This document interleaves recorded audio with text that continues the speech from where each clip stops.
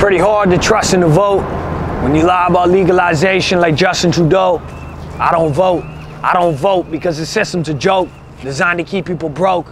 Legalized or not, I'll still smoke. What's your philosophy of a democracy? Is it a bank-financed bureaucracy, drenched in a shitload of hypocrisy? The changes each politician represents is minuscule. It's time the entire system faced ridicule.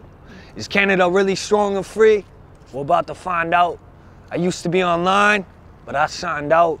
Snowden tried to warn me in an encrypted message. Said you can't answer the questions in the textbook if you skip the lesson.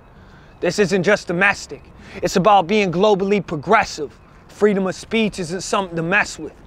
My position is peaceful, but how do we break a tradition of evil?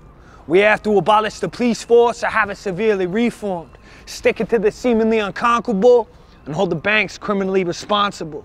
Reallocate the tax dollars with 100% transparency, build a new structure inherently, because we are being robbed by the biggest gangsters to ever exist. And after this, the government will put me on a special list, because I know the reason why they tax our wages in a bracket is to keep you hungry, broke, and distracted.